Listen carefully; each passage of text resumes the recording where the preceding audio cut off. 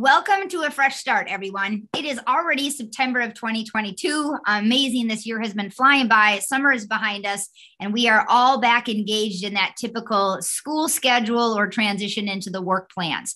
Now, many of you know this is a big fall for us coming up at Nutridyne.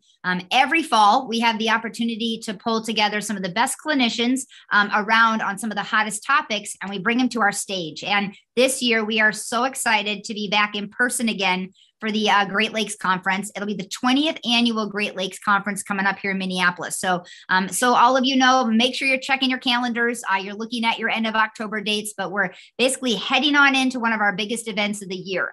So I love our topic today, and our speaker today is so inspiring. We're going to be able to get down into the weeds today and really talk about some practical takeaways of balancing issues in your clinical practice with your patients who are dealing with all of the amazing sequelae that tend to come off of challenges with genetics. And I love your topic, Andrew. We got Dr. Andrew Rostenberg with us today. And you know what's so wonderful about his approach is he's going to look at the beyond genetics. You know, I love this approach because people can get so hung up on what their genetic predispositions are. And I love the way you use the root cause approach to really dig in and get into what are some of the underlying causes that are impacting various different methylation disorders and smart ways to manage it. So, Andrew, it is great to have you here. Welcome to A Fresh Start.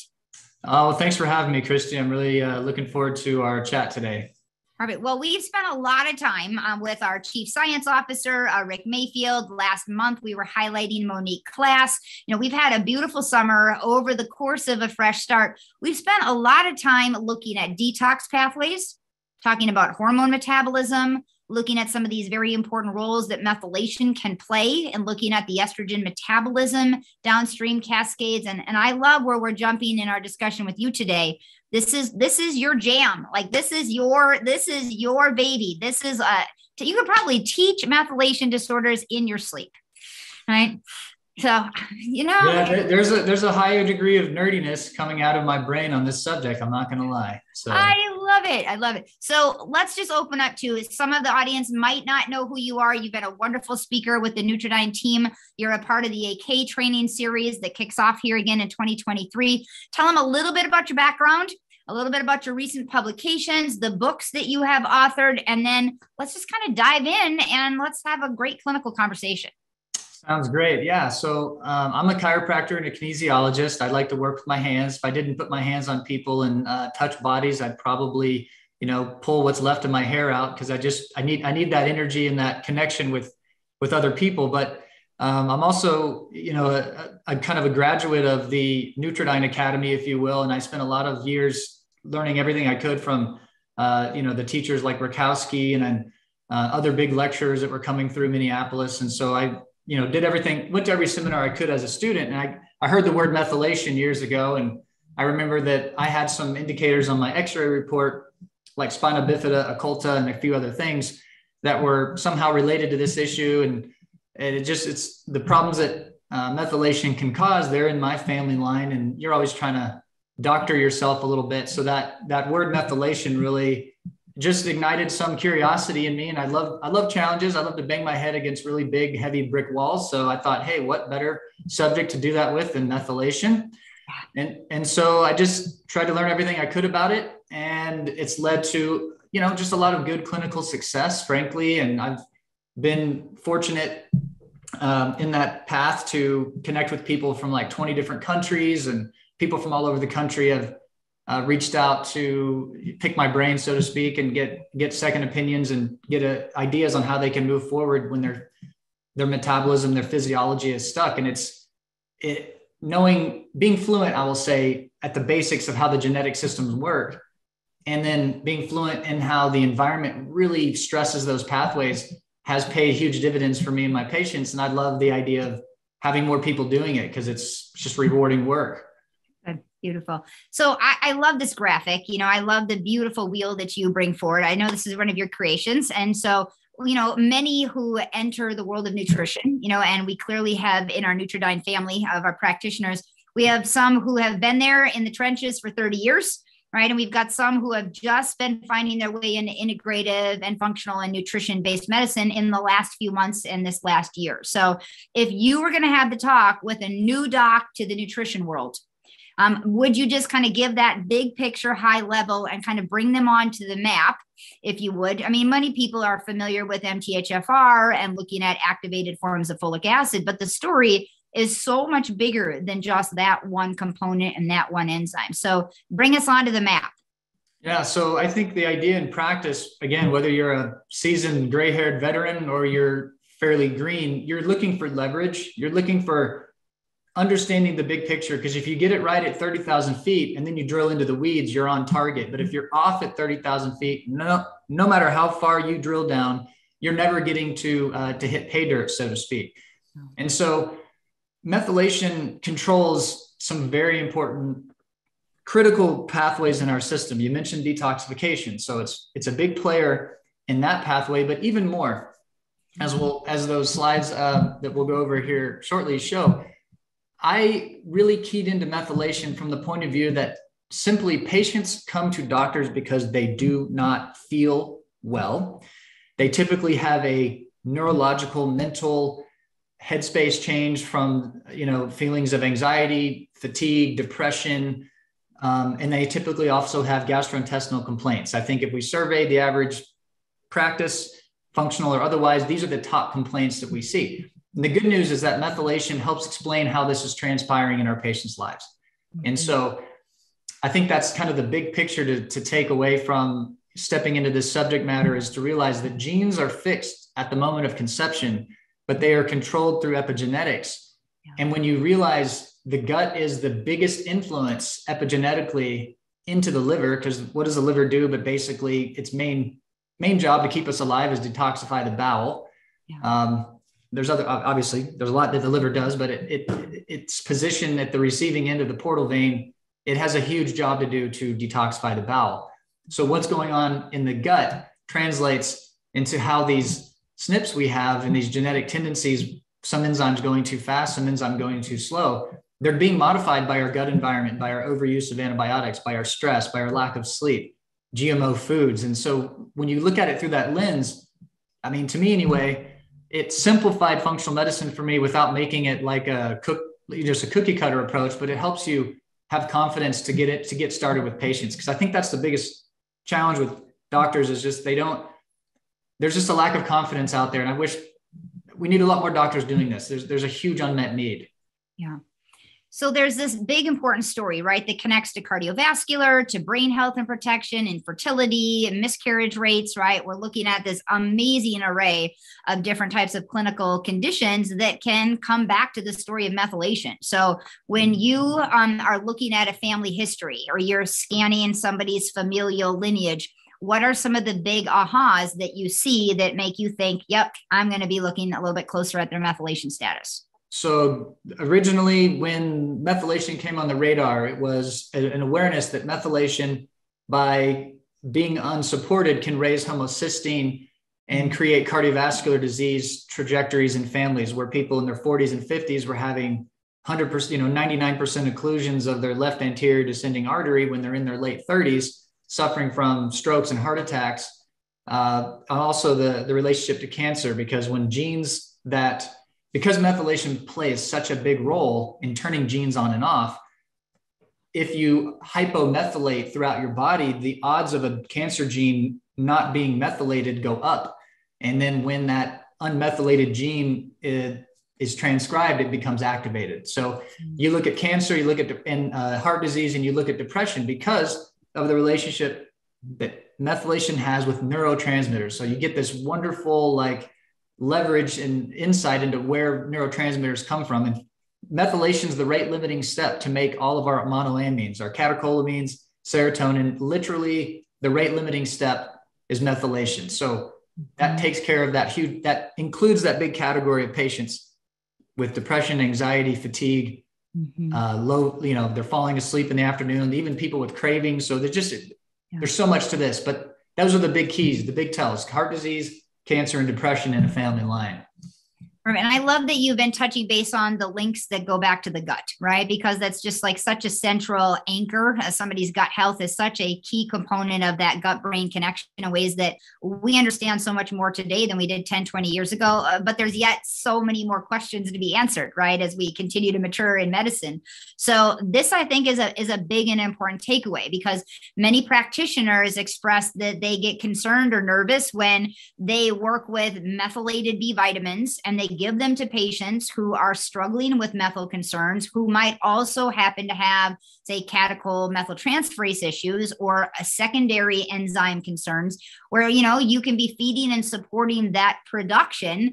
And if we are building and feeding the creation of all of the dopamine, epinephrine, norepinephrine family, sometimes the challenge is in their compromisation and their ability to then metabolize and clear those catecholamines, right? Because some patients take B vitamins and they get anxious, they get jittery, they feel like their skin is crawling. And that is such a big aha, right? That, oh my, we've got to look at, it's not just a methylation complication on the front end, but we've got other downstream enzymes we've got to be mindful of. So kind of unpack this visual, because I think this is a very big topic that's a lot of practitioners are talking about. How to use bees, how to use methyl bees, how much, and what are you watching for to give you more of that clinical decision tree?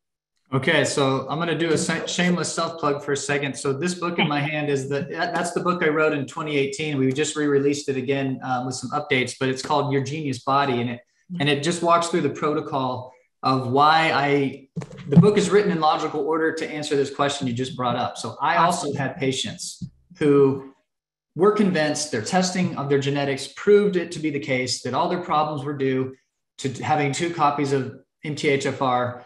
And if we just gave them enough B vitamins and doubled the dose and they went on Deplin and went on 15 milligrams, literally they'd feel like everything's fine.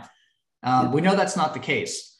Right. And so I had a few patients with bad reactions, and other patients were coming in having had bad reactions, and knowing that the body never makes mistakes, it just communicates through symptoms. We try to understand what's the real tell here. What is this skin crawling, anxiety, heart pounding, insomnia reaction that people get when they take too many methyl groups? And it turns out, as this chart shows, you have the BH4 cycle, and the BH4 cycle here is the rate limiting step to the final production of a neurotransmitter. And those symptoms they describe, the insomnia, the tachycardia, the panic attacks, the anxiety, the skin crawling, those are manifested through the system of neurotransmitters. It is a neurotransmitter excess that they're experiencing in the minutes and hours after a high dose or an excessive dose for that person of the methylated Bs. And so it really becomes a question. We have a slide on this coming up that kind of shows it in simplistic form, but you have to recognize in your mind when you're in this, working with this like philosophy, looking at genetics and epigenetics, you need to separate in your mind what chemical reactions are producing something. Mm-hmm. And then you need to understand in your mind what chemical reactions, which pathways, genetics are responsible for removing things. And I think that's a basic logical understanding that we can teach people to attain. Yeah.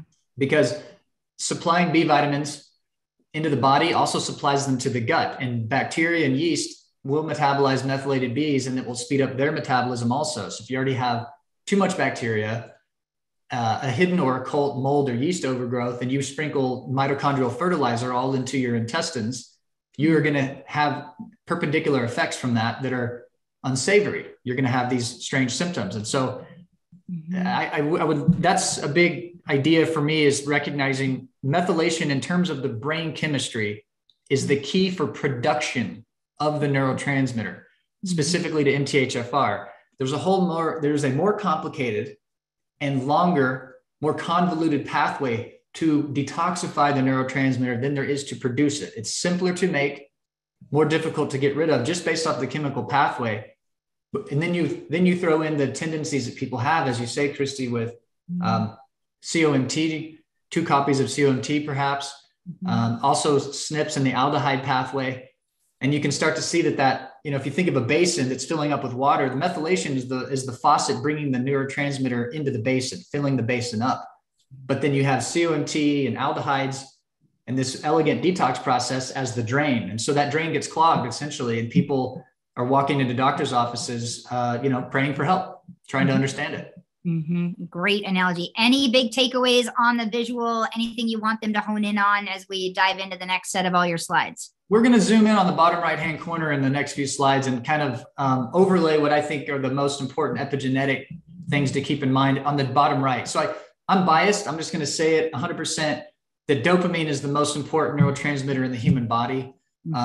We only have about 400,000 neurotransmitter cells in our brain that produce dopamine out of 16 billion.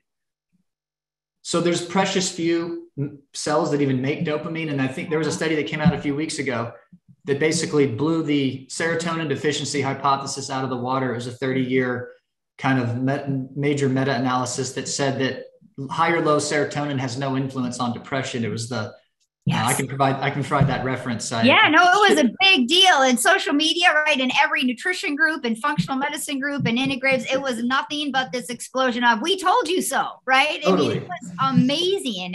Actually, I think I'm thrilled that you made note of it. Dopamine rules the roost. So this is what I focus on: dopamine and adrenaline, the daughter chemicals that come from that. Yeah. Dopamine and oxytocin, man, those two are my favorites. You need some, but not too much. Exactly. That's what I love. It's the bell curve, right? It's that bell curve. All right. So why don't you break things down? Because I think your slide does a fabulous job letting our audience really recognize that it's a spectrum that we're dealing with here. And there's a happy sweet spot, and that's not the same for everybody. It's not the same for everybody, but the kid, Goldilocks is a true story. And even though she's biting her nails on this picture, the part of the curve that she's standing under, she's going to have the best personality, the best sense of humor. She's going to plan her day, execute her tasks, avoid the erratic driver on the way to work. She's going to manifest her best human self because it's frontal lobe activity. And that's the seat of the soul. And it's the driver of our life. Having a good frontal lobe. And that frontal lobe runs exclusively off of dopamine. So people genetically have a tendency to fall into either the left or right-hand side of this curve. So when you look at the person on the left-hand side of your screen with the blue star, typically a male patient, not always, we're not going to be, not trying to be sexist here, but based on the way that testosterone upregulates COMT and MAO, men tend to fall into the low catecholamine category more often. This is where the ADD and ADHD, diagnoses are more common by about a factor of 3 or 4x for boys versus girls, this kind of thing. Addictions, substance abuse, anger. These are the main symptom expressions of low dopamine. These are behaviors and life choices that are made by individuals seeking to raise dopamine as a form of self-medication. Because they're trying to move from left to right to get into the middle of the bell curve where they can experience that peace and that self-confidence of having a good frontal lobe, and they can focus, they can pass the test at school, they can function socially and in athletics and everything like that. And I'd say that's probably 30% maybe, or 20% of who comes into my practice. And it's a phenotype that's out there. This is the person who would respond well to more therapeutic levels of methylfolate, of choline, betaine, L-tyrosine, these kind of things that help promote the activation and increase of dopamine. The people on the left-hand side of this curve, they do great with that. It's like, where have you been all my life? The adrenal adaptogens, all that stuff, it's all kind of categorically the same. Now, the right-hand side, this is a group of people who suffer, and the screen isn't big enough to show this, but if you keep pulling the bell curve way off to the right, like maybe 5 or 6 standard deviations off to the right, the further right you go with high dopamine, you begin to get into situations where people experience manic issues, and even further out, you get psychosis and schizoaffective disorders. And all the research I've ever seen, many references I've collected over the years, all the medication that works for schizophrenia is trying to block dopamine.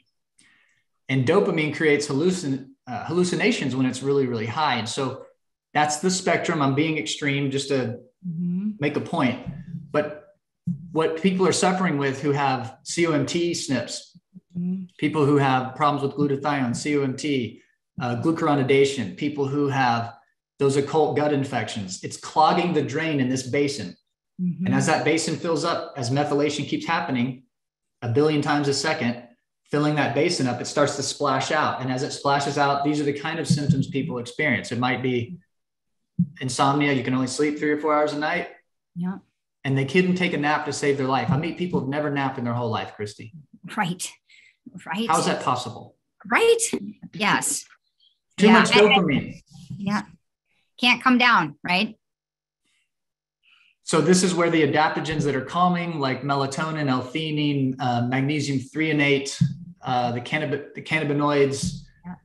There's lots of anti-dopaminergic adaptogens and nutrients in the catalog from Nutridyne. They work incredibly well. And my goal, of course, being the OCD human that God made me, I'd like to help pick the right tool for the right patient. So I built a model to help me categorize people. It's not perfect, but man, this has, again, been really effective at helping know which toolkit I'm going to reach for to help move the needle for this person.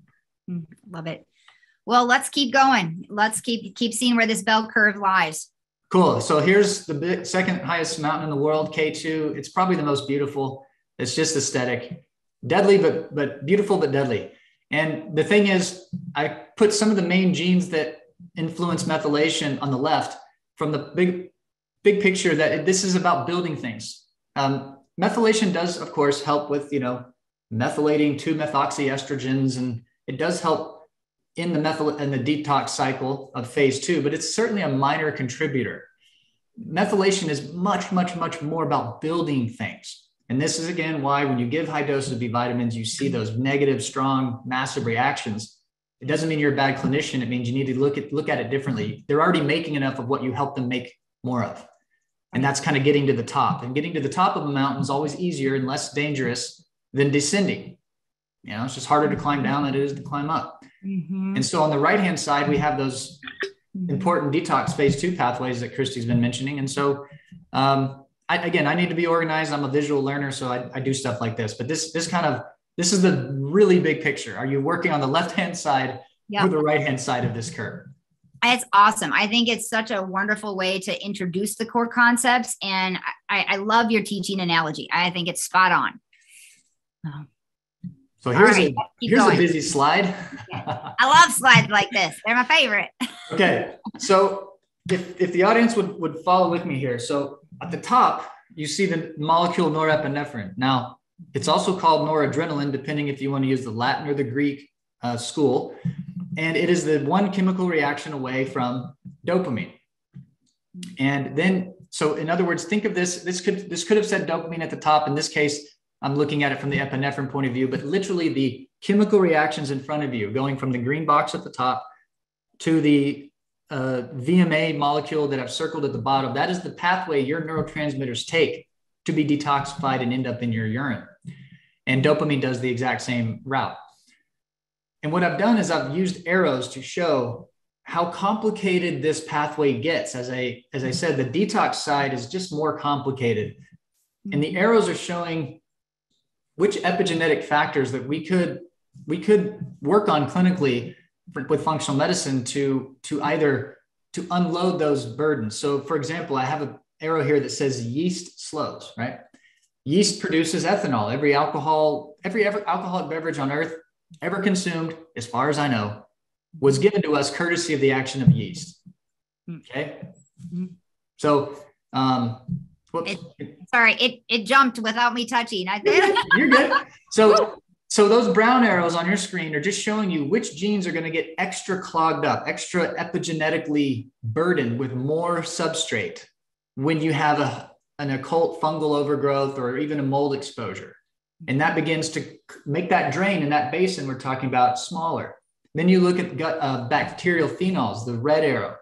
This is where a small intestine bacterial overgrowth, and again, it could just be an overgrowth of healthy bacteria, but healthy bacteria don't need to be 5 standard deviations elevated from normal, because when that happens, you get a big influx of phenols from the portal vein into the liver, and they take the parking spaces away from dopamine and from adrenaline. And so dopamine and adrenaline are going around the block waiting for their opportunity to sit in that parking space because of the gut phenol problem. And that's where I was led in my practice and research to kind of get real big into identifying and screening for bacterial overgrowth and everything like that. But that's just, this map just shows you graphically, that's what you're looking at. So the red arrows and the brown arrows and the pink. So you have red, brown, and pink. You have gut bacteria, yeast, and estrogens. They all conspire to make the detoxification of catecholamines slower. That's the world we live in. So we can look at all of those clinically and help change the environment, and then those genes work faster. So what about testosterone?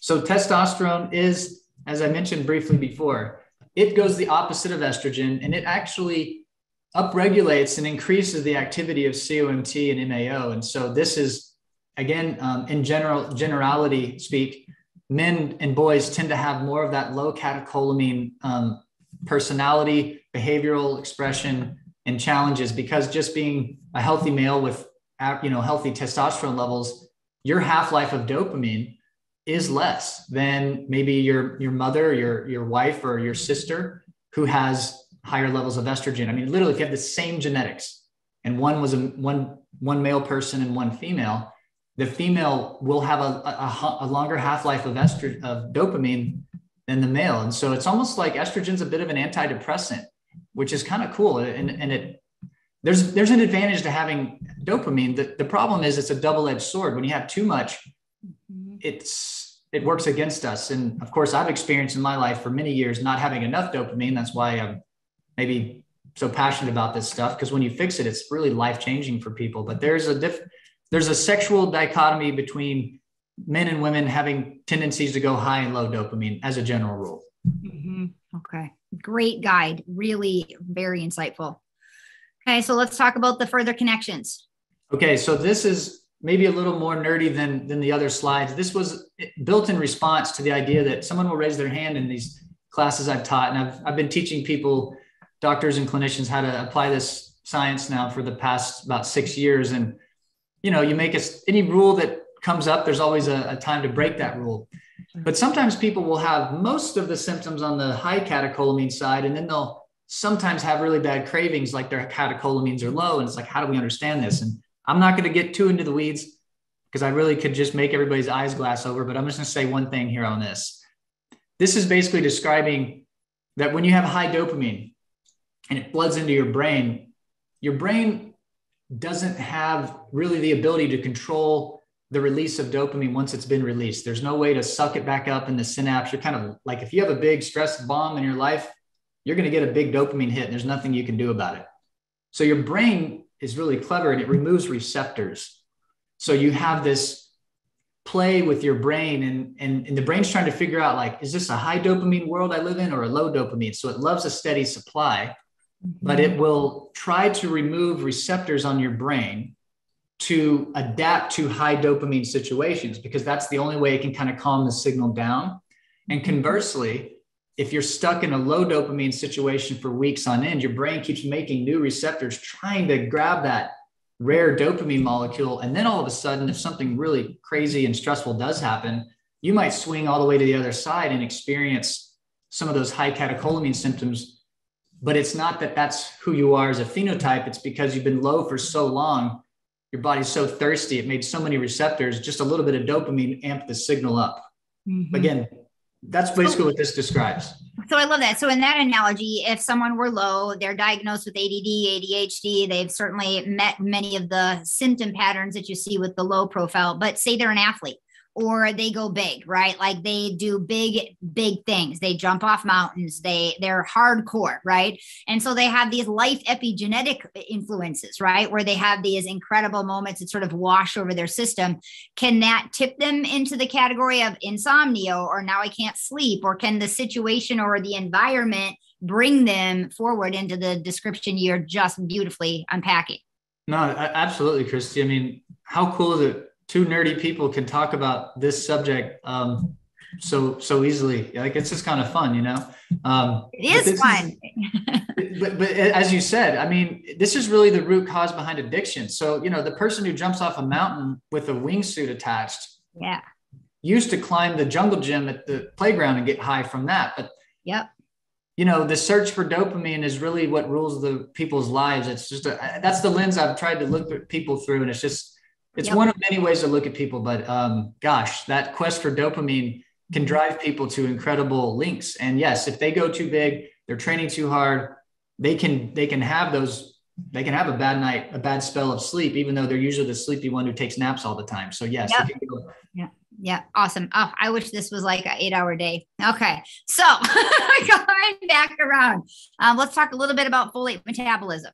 Yeah. So why would a chiropractor even be into this stuff? I mean, I think that's a fair question to ask. And again, it just came from this connection, this realization that methylation was really important. I got my X-ray report back and I had normal variants, and being a smart A type person, I was like, well, is it normal or is it a variant? Come on, what's the deal here?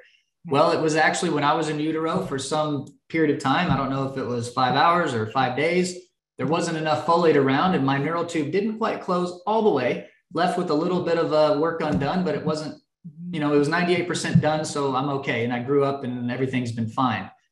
And so knowing about that pathway, I found this reference and it kind of summarized the whole issue, I think, for chiropractors or really any medical professional who is going to look at people. You're looking at symmetry, you're looking at body shape, but folate is so unique in the biochemical world. It says it right here that folate metabolism literally influences the final form of any growing tissue. And I'm just like, it's elegantly simple. Mm-hmm. Deviations from symmetry, spina bifida, cleft palate, pectus excavatum, pectus carnatum, short legs, hemivertebrae, all these things that we learn about in chiropractic college and other medical disciplines, they have a methylation component. And they're telling the story of this lineage's biochemistry, whether they're getting enough nutrients through the expression of these variants. That's kind of how I look at it, Great interpretation. So let's look at those a little closer. So again, being visual, here's just for your own kind of edification. You can see like spina bifida, for example, is a spectrum. And on the left, you have occulta. That's what I found on my X-ray. And then as the deficiency of methylation in utero is increased, the expression of the midline defect gets more extreme. Mm-hmm. Again, I don't know what month or week in gestation all of this is happening. I do know that it's really probably in the beginning, because like when you look down at scoliosis, for example, some people have like an extra vertebrae, or they have like half a vertebrae at L3 that they're not supposed to have, or at T4. So there was an extra somite that was made during the very early stages of growth, first couple of weeks of life. And it's just like in our society, are we really that healthy? Are women who of childbearing age, are they taking care of their epigenetics, and are they aware of this? And if we could go back in time and serve that population and help them make some changes, then we would see much lower rates of these kind of spinal defects because of the changes that we would be making into her body. And so the environment and the baby would get enough methyl groups, so you wouldn't see these errors, so to speak. Mm-hmm. But again, Down syndrome, like we saw, but here's just another visual with cleft palate. I mean, it's life-threatening without surgical intervention. Cleft palate is life-threatening. Children can't nurse. And we just look at cleft palate as a neurotube defect on the face. It's just the same. It's right in the midline. Same kind of thing with Marfan syndrome. And again, this awareness of fetal alcohol syndrome, there's sort of a physical visual phenotype that we've all maybe learned about and accepted, that some people who are fetal alcohol syndrome individuals, they have maybe a different visual phenotype. And that's, again, folate is disrupted by ethanol, by alcohol. Mm-hmm. And because the alcohol is affecting methylation, then the final physical shape or form of the person tells that story, so to speak, if that makes sense. Absolutely. And again, just different things we see in practice. Arnold-Chiari malformations. I mean, if part of the nervous system is found outside of the skull, we treat that like a methylation problem in utero. It's just a similar nature in the midline to spina bifida, horseshoe kidneys. Dysfunctions with cell division go back to methylation deficiencies. There's just not enough of those labile methyl groups available in the environment in the uterus when these babies are growing, and these little tiny things happen. And luckily life's so diverse, it can adapt, but leg length discrepancy. And then I think there's one more. Is there one more page on this, or was that? Yep. One more. Yeah. So one more. So then, like, congenital heart malformation is a good example. again, the heart is a midline defect. And ironically, CHM is the way we think about it is like this, like, a baby takes about 40 weeks to complete. It's a 9-month process. And that heart, when it's born, when babies are born with CHM, they're born with a heart that might be 6.5 or 7 months old, but the baby itself is 9. And so slow methylation is the responsible party, because without enough methyl groups being delivered to growing baby, the body couldn't complete the construction process in the allotted time. And this is also a spectrum, because some children born with CHM, it will close naturally. They will start nursing and sleeping, and it can catch up and close in the foramen ovale there, or it becomes a surgical emergency or a surgical issue a little later on. And so I use those because we're familiar with them. But these methylation issues are not just the weird far corner of functional medicine. They're like in everybody's life, in family trees. They're walking into our practice all the time. Yeah, so front and center, right? In many cases, front and center. Here's an old reference. This is back from 1977, but again, they were looking at homocystinuria, a downstream evidence of methylation and folate issues, and they were already noticing changes to the palate, changes to symmetry. So good thing to be familiar with in clinic, because you don't want to point your finger at a patient and say, wow, you really have a messed up methylation phenotype, but you want to see those things in front of you with your eyes as part of your clinical picture, and that points you to making sure that base gets covered. That's great. So let's talk labs, right? So if you are suspicious, you've got a patient presenting and you're kind of wanting to pull the pieces together, what is your standard workup, and what are the types of things that you're going to be looking for in those profiles? Okay, so I try to get the most lab work done with the least, I try to be, let's say, leverage my time and my patient's investment. So I do a basic, like I'll do homocysteine, I'll do a CBC with diff, looking at the red blood cell MCV level, making sure homocysteine's in range, kind of just a general liver kidney panel.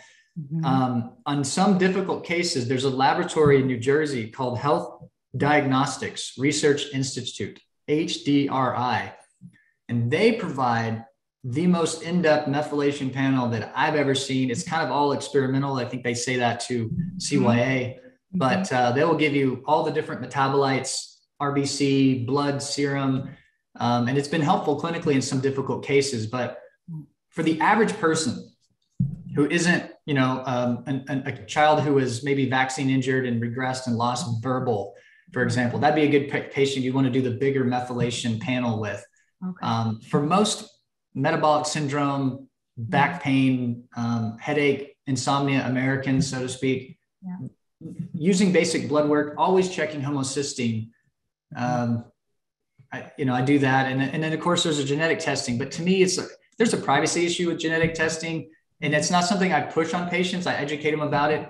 If there's a case to be made that they should do it, I'll tell them about it. But most people bring me the test before I even tell them. So that's kind of how my practice works. So it's like, they're already into it. They want to figure it out. And I think last time I checked, Kristi, it was like more than 30 million, Americans have done their genetic testing. Yeah. And I was a couple of years old. It's like an exponential explosion of people testing their ancestry. So yeah, it's definitely on the rise. So let's talk a little bit about organic acids, right? So if you are looking to make this differentiation and you're wanting to look low versus high, what are some of the big things you're going to be looking for on your lab panels? Thank you for redirecting me. That's what we need to talk about organic acid, right? I want to hear what you got to say.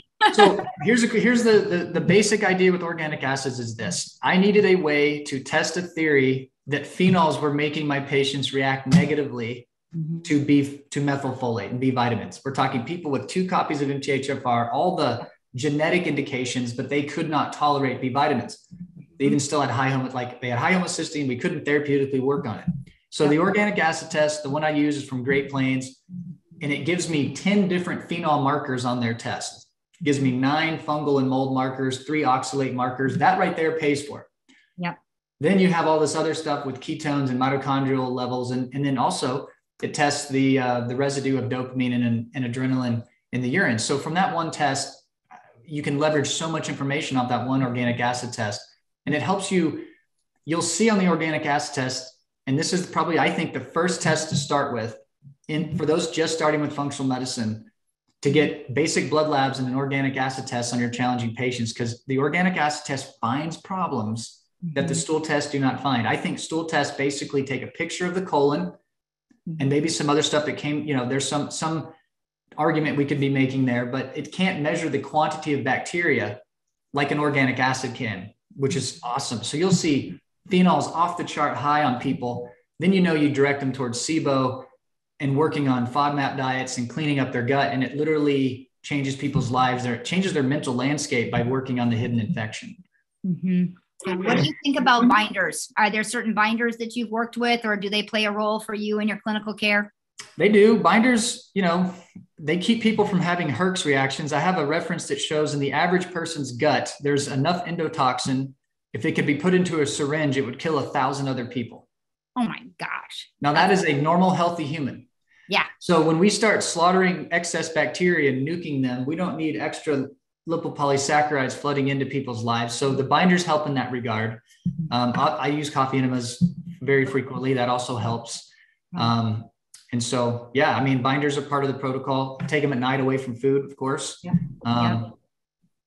Perfect. So let's talk top down, right gut. So a lot of what I've heard you say and your clinical approach is you're absolutely going to work your way through the gut. You're going to look for fungus. You're going to look for yeast. You're going to look for SIBO. So what are some of the ways that you manage that?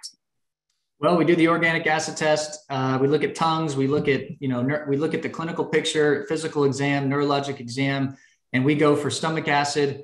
We use a lot of I use a lot of stomach acid support. I work from the point of view, Kristi, that if people had a functional, healthy gut, they wouldn't be in my office. I've got all the data on why people make no stomach acid under stress. It's Hans Selye 101. The stomach just gets absolutely obliterated with stress. We're the most stressed out group of people maybe to ever live on earth. So stomach acid is number one. I use a lot of pancreatic enzymes. I use LipoFlow a lot for, gallbladder support. I try to make sure that trifecta of stomach, gallbladder, and pancreas does its job. Awesome. And then we use, bug killers, and I like to rotate. I usually pick 4 bug killers, break them into pairs, have them take them for 4 days, one pair, and then switch to the other. Works really well. And probiotics are amazing, everybody, but they're not the best for your SIBO patients. So knowing when to use probiotics becomes a good clinical idea. I love that you're saying that, and even prebiotics, right? Because sometimes, you just putting in probiotics and prebiotics, and all of a sudden, boom, they're like, I'm 5 months pregnant. What just happened here? Oh, well, that's good news. That's information, right? Because we're eating the SIBO. So, okay, so we'll pull back. So you're right. It's all about timing and order and, using probiotics, using quality fibers, using, various formulas we use to treat leaky gut and intestinal permeability that may have a bunch of those prebiotics in. It's sometimes too fast, too quick, right? And their gut's not prepared to handle it. Amen. And yes, like you just said, when patients have bad reactions, it's not a judgment on you as a bad clinician. It's not because they didn't follow your directions, and it's not because they need to double the dose. Throw those ideas out the window. That's BS. Yes. It's good information, and it tells you how to do the next thing. And I've never had a patient get mad at me because they got bloated based off a recommendation.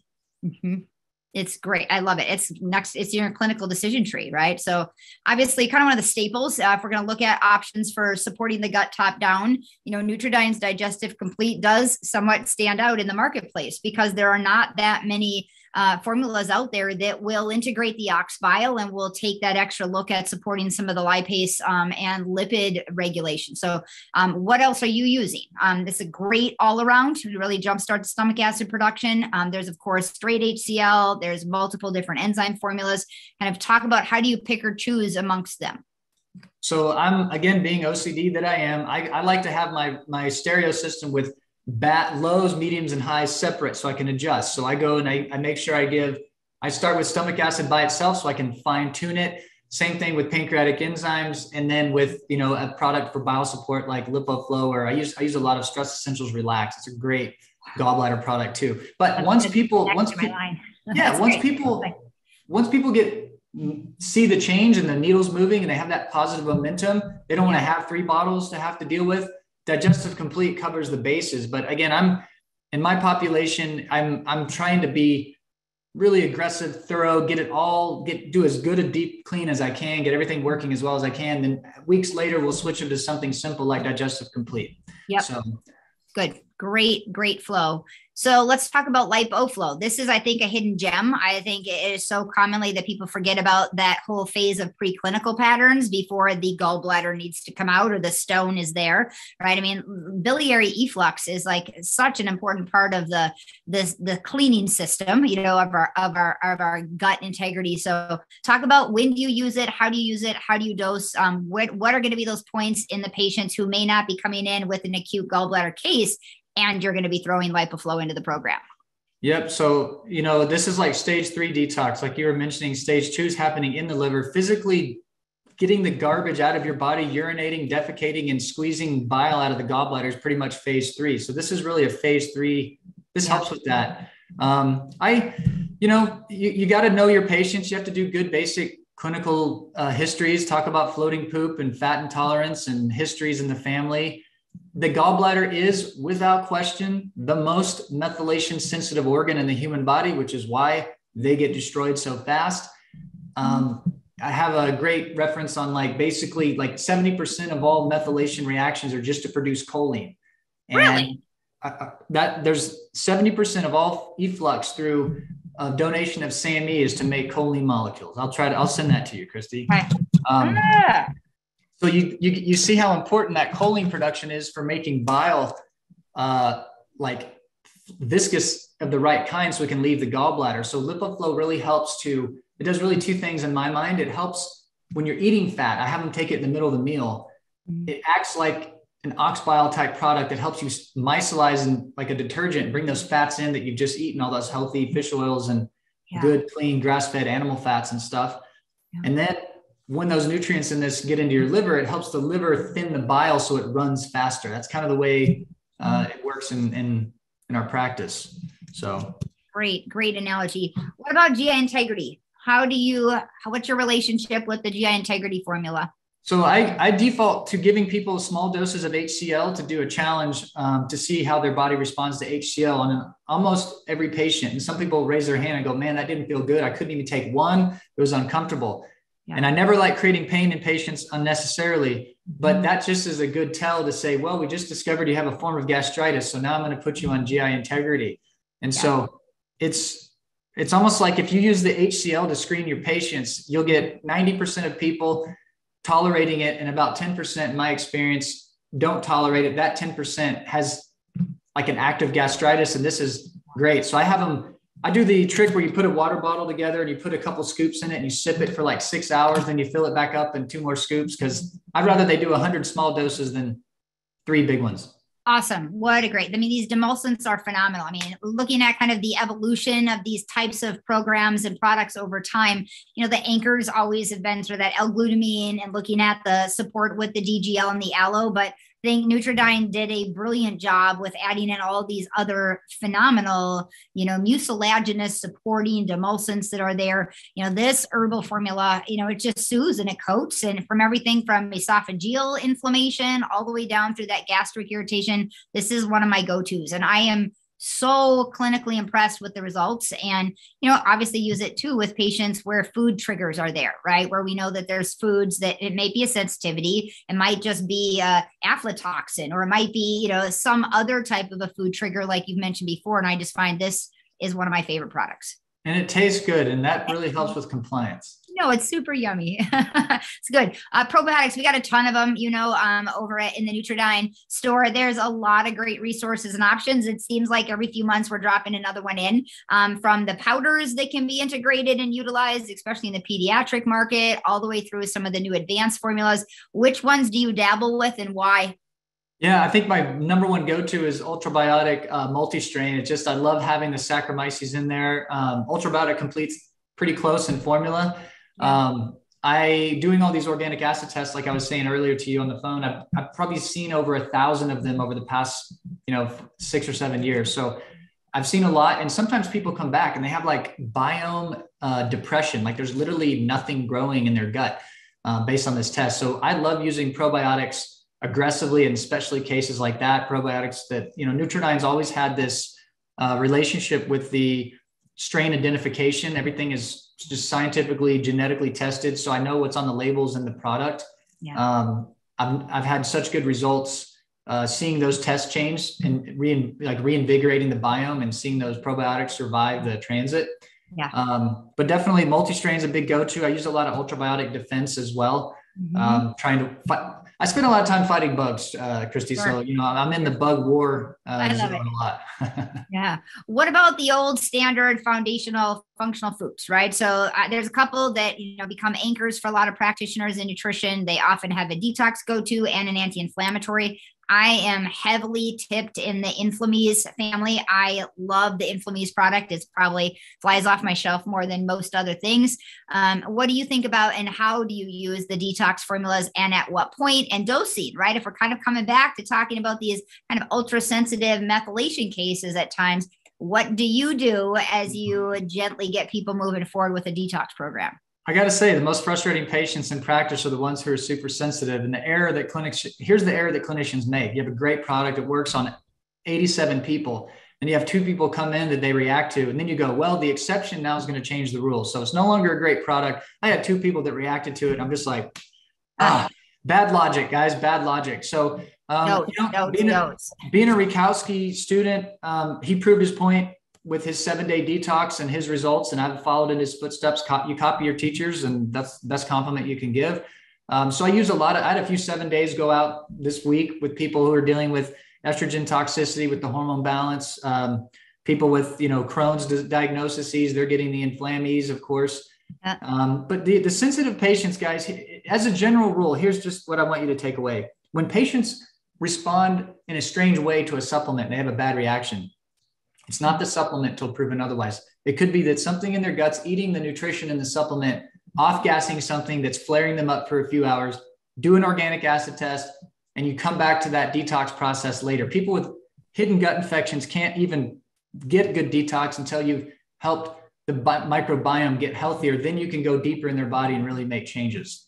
Perfectly well stated. And sometimes I find too, of these formulas, they've been around for over 20 years, right? Since Dr. Bland came out with the very old Ultra Clear that many of us played with 20 plus years ago, right? And sometimes it's dose dependent, right? Like you can't just throw in a scoop a day and get started. Some patients need like a quarter of a scoop. They need a flick of, it's amazing when you see how impactful it can be for individuals with that genetic susceptibility. A little goes a long way.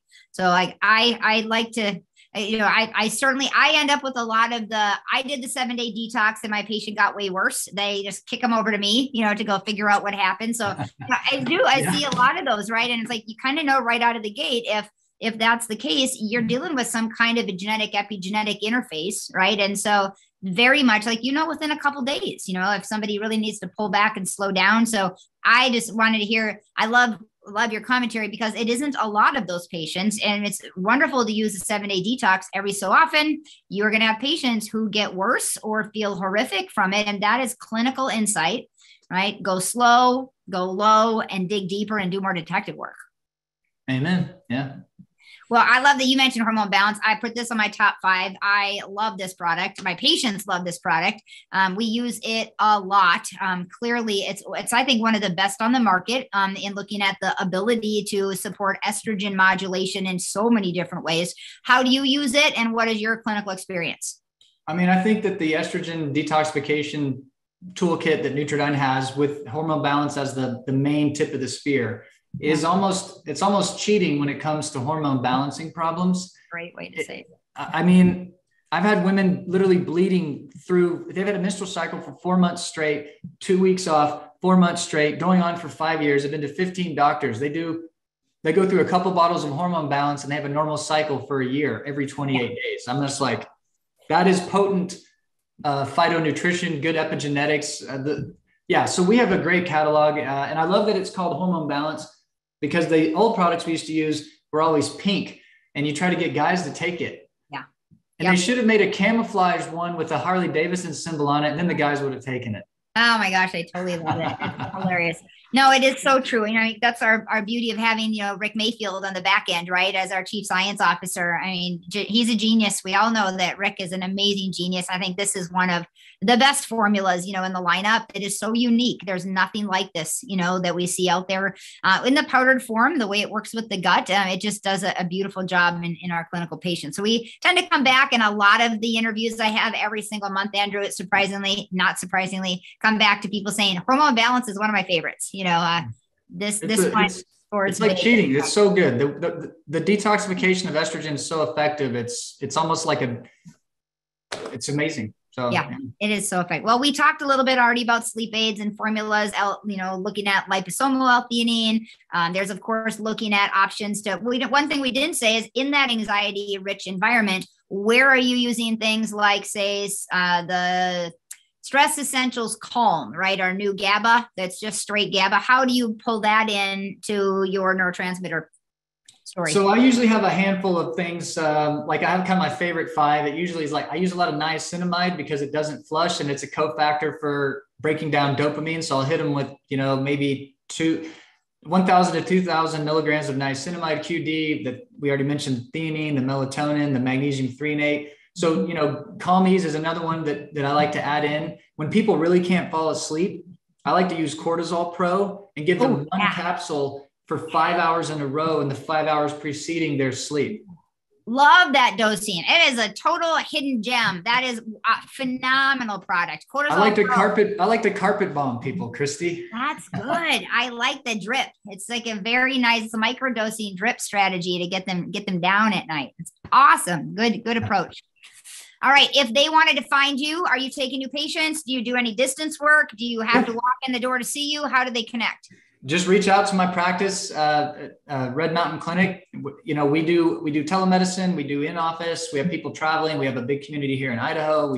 There's lots of ways to work together. And if you're a practitioner and you like my philosophy and the kind of the approach that I've shared today, there'll be some information about a coaching program. We basically have a practice management system for doctors to bring functional medicine into their practice and take the guesswork out of it, business management and protocols and science support. So we're excited about that. And that's called Beyond Genetics. And, if there's any questions, my personal email will be out in the email that goes out. So just reach out. I'd love to hear from you.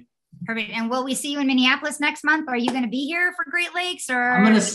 It's in the middle of soccer season and I have a big responsibility here. I can't get away, but I will every other, I can probably get out there every other year, but this year is going to be tough. So. Well, and for those who can't make it live either, do know that one of the great things about what Nutridyne has done with their education portal is if you can't make it to the live events, we now have this fantastic back-end education resource where you can go on, you can log in, you can look at old lectures.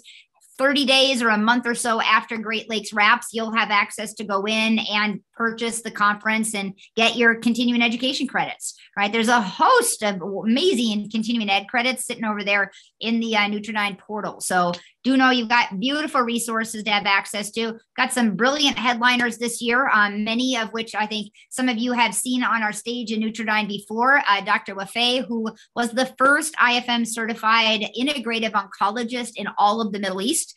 Just had an amazing chat with her a couple of weeks ago, and her practice is has exploded. She's teaching all over the world, helping bring in that integrative approach. We also have our home team, Jeff Katalski, coming out of Southern Minnesota in Mankato, does a lot of work in our region here, supporting integrative oncology movement and patients. Monique Class is flying in from the East Coast. She is here to tell her story. If you did not hear the interview with her in July, where we talked about her recent experiences navigating her recent diagnosis of breast cancer, that was probably one of the most powerful hour sessions I've ever had in these last 3 years running this program.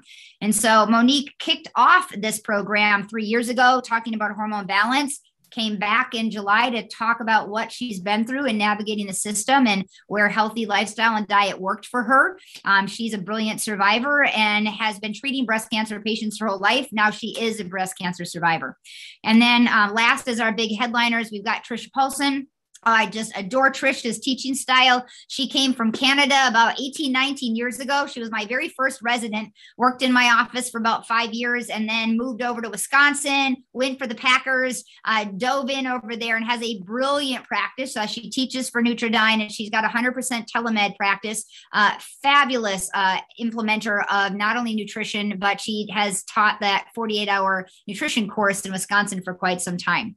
And then do know amazing lineup. We've got all of those extra continuing ed credits that you may need in boundaries and acupuncture. And you're going to dive deeper with our Chief Science Officer, Rick Mayfield, and we'll have a wonderful spectrum of conversation. Brian Kaufman's going to be there talking a little bit more with all of us about those binders, working with SIBO, working with gut infections. And of course, we've got the anchor of Rob Silverman there. So excited to see all of you who can make it. Those of you who will be there. Last questions. I would have you pop open the Q&A quick if you don't mind, Andrew. I think you covered these, but maybe I'm going to have you go back for a minute and just see if there's anything else you want to add in. Yeah. So, I mean, basically one of the easy questions, or this more simple one, is how do you treat SIBO? And really it's just sort of it's a process that takes, in my experience, several weeks, usually somewhere between, I would say on the short end, maybe 6 weeks up to 3 or 4 months. And it takes a long time to change bacteria because the small intestine is basically Shangri-La for bacterial life. So you're not going to make it you're not going to disinfect the small intestine very quickly or easily because of the physiology down there. So SIBO takes patients who are willing to play ball and go through the process of avoiding foods that feed the infection and the overgrowth, and cycling through antimicrobials and working on that upper GI function to break food down and fully assimilate and, break your proteins down into small pieces so you can absorb them correctly. Yeah. Antimicrobials, really, I just use a lot. Everything in my office is anchored off of Nutridyne. About 90% of what we use is out of their catalog. So we use the Spectrum products, AR and BR, with really good results. I use a lot of GSE Pro, it's called. There's also some tinctures and, Infusidex. Yeah. So there's a handful of products available that they go together in a package really well. They don't really stack on top of each other. They kind of overlap a little bit, but they each have their own, kind of effectiveness. And then this other question is probably more of a nuanced answer, maybe not the right place to answer it, but SNPs and, if SNPs and MTHFR and COMT are, if the person has MTHFR and COMT SNPs, elevated SAH and cystathionine and normal SAM, I mean, I would say with that amount of information, what has always been helpful to me is you go back to that chart that Kristi showed in the beginning. I was just going to do. Yeah. You literally take an arrow and you write up, down, normal on that chart for this patient. And then you can start to visualize, where the block is. But basically with inflammation, the body upregulates the production of glutathione and sulfur in response to stress and inflammation. That's what the whole CBS upregulation is. It's an attempt to produce antioxidants like taurine and glutathione to protect yourself from destruction. And so that's why the methylation cycle kicks into transsulfuration so intensely. But those are special cases. I'm not saying it's not an important question, but it's going to bore everybody if I just keep going on. So that one-on-one. Gotcha. Well, thank you for being here. Those of you who are with us on the Facebook page, A Fresh Start with Dr. Kristi, will highlight some of the big key clinical takeaways from this conversation. It was awesome. Loved having you here, and look forward to seeing you. I know you're heading into Minneapolis. You want to talk a little bit about your AK series coming up, I believe, in January. Yeah, we're going to be back live in January. There's years back, there's usually 80 to 100 people in this class. It's big, it's well organized. There's no other AK seminar like it. And it's perfect for anybody who's just literally brand new to AK or been doing it for 30 years. There's always something to learn. So Nutridyne really does put on an incredible, well-supported conference. There's 4 weekends, 4 modules. You could take one independently, but they kind of they sort of flow together. And it's once a month starting in January, running through the end of April, I believe. So looking forward to doing that. It's an honor to be able to teach some students something valuable. Right. So wonderful to have you here. Thank you very much. And hope to see many of you next month on A Fresh Start. And we will see you at our wonderful Great Lakes Conference at the beautiful JW Marriott right next to the airport in Minneapolis, St. Paul. Have a wonderful fall, everyone. Cheers. Thank you.